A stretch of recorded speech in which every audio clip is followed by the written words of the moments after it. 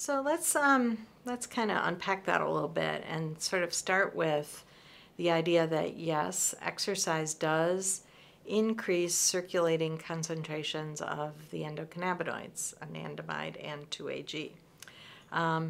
This increase is associated with, although it's very difficult to prove that it's causally related, but it's associated with some of the beneficial effects of exercise, including elevation in mood, reduction in anxiety, feelings of vigor, and so forth.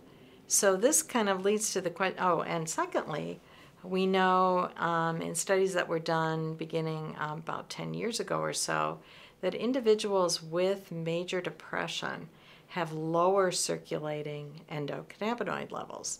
So this sort of leads to the kind of logical idea that perhaps exercise, because it raises the endocannabinoid levels, may improve mood because of endocannabinoid restoration, let's say, in individuals with major depression. So this is obviously a really difficult thing to test in human beings, at least to causally prove. But the data we have so far really fit very nicely with this hypothesis.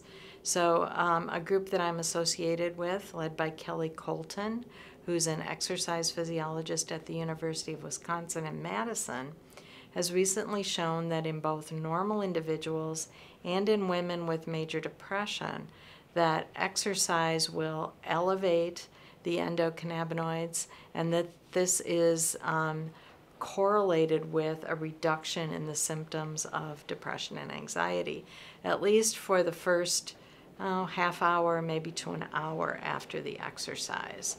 So it fits the idea that exercise elevating endocannabinoids might be part of the mechanism by which exercise actually is beneficial in major depression.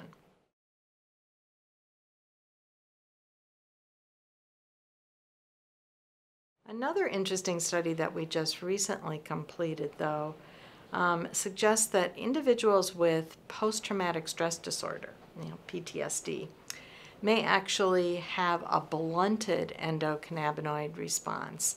And we kind of speculate that maybe this is part of the etiology of the disorder. So in this study, people with PTSD were put through an exercise regimen, and as opposed to normal healthy individuals, we saw that the endocannabinoids were not increased in those with PTSD, sort of suggesting that the whole endocannabinoid system, wherever it's coming from and winding up in the circulation, is somehow blunted in individuals with PTSD or an anxiety disorder. However, those with major depression do show an elevation, so it might be specific to that disorder.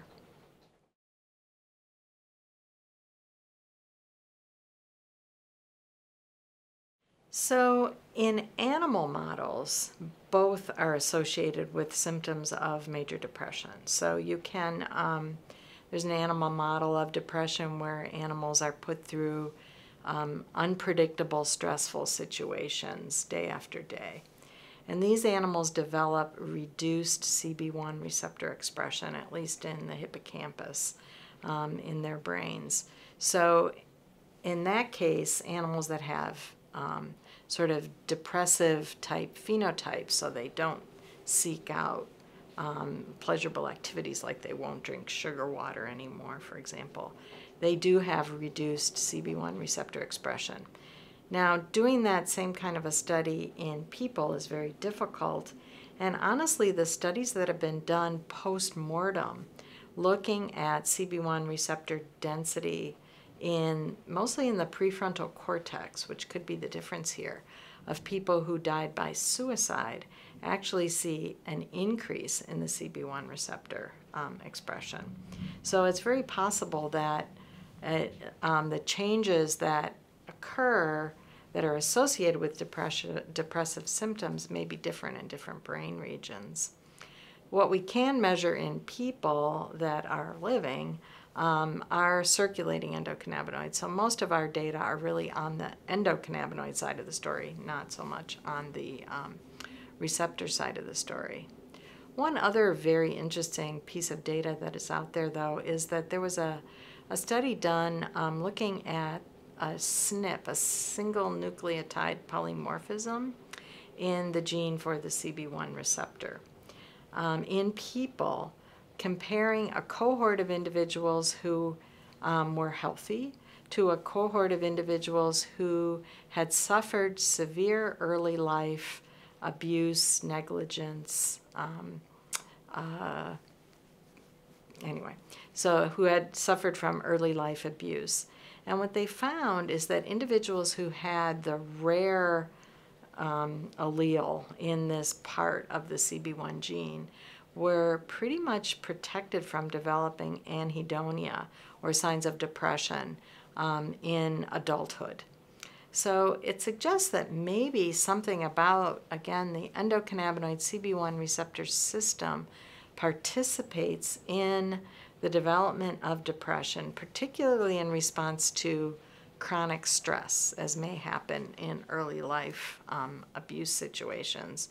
And that if you happen to have the right genotype, maybe you're protected from that development of depressive symptoms in later life. So coming at it from many different directions, sort of the body of evidence is suggesting that it may be both changes in the circulating or the ligand side of the story and the receptor side of the story that result in too little cannabinoid signaling in some brain regions, maybe too much endocannabinoid signaling in others, but a mismatch, or let's just say a dysregulation of endocannabinoid signaling, could contribute to some of the symptoms of depression.